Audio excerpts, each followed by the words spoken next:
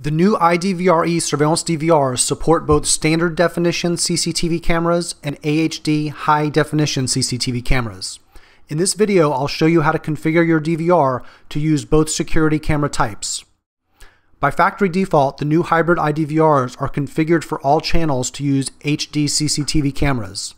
If you connect any traditional analog CCTV cameras, as I have done on channels 1 and 2 on my DVR, you will see this error message displayed, which tells you that the video input is different from the DVR settings. Also, notice that there is no video displayed on channels 1 and 2 where my SD cameras are connected. Last, you can see that all 4 channels are currently configured for HD cameras by the HD icon that is displayed in the upper right-hand corner of each screen. To fix this, the first thing we need to do is stop the DVR from recording by clicking on that red icon in the lower left and then entering the administrator password. Once recording is stopped, we want to log into the menu system, click Setup, and then System. And then on the System menu, click on the Advanced tab. And here you can see this is a 4-channel iDVR, and right now all 4 channels are set to AHD.